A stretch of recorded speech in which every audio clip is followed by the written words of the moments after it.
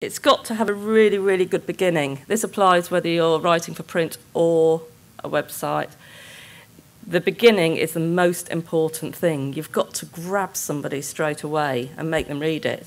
Even if they didn't think they were interested in the topic, you want to pull them in.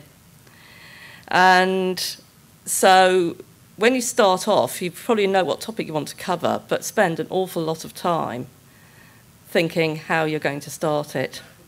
And it's something that you'll find professional writers, for instance, make a living out of this.